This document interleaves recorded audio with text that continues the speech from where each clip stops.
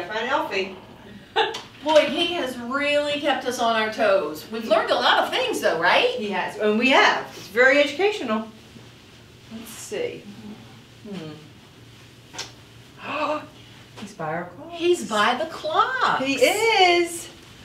Okay, Katie, we have a lot of adaptive clocks here. You want to talk about them? I do, yes. So this first one here is actually our Robin clock. It kind of helps people with dementia because it kind of visualizes the time, the day, and the date. And you can push the button and it says it for you. Time is 9:06 a.m. on Wednesday morning. Which just kind of gives them a visual aid. It's going to kind of see and visualize when it is, so if they're forgetful, they kind of can see it. Sure. This is our talking clock. It's 9:02 a.m.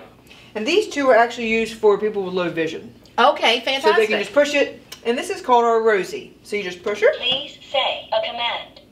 Rosie, can you set an alarm? Please say the time you would like the alarm to sound, including AM or PM. 9:30 a.m. The alarm is set to 9:30 a.m. So these are very interesting and very helpful for some of our people. Well, and I kind of think maybe Elfie is getting anxious for Christmas Day. Maybe that's why he's looking at the time. He is. He's counting down the days.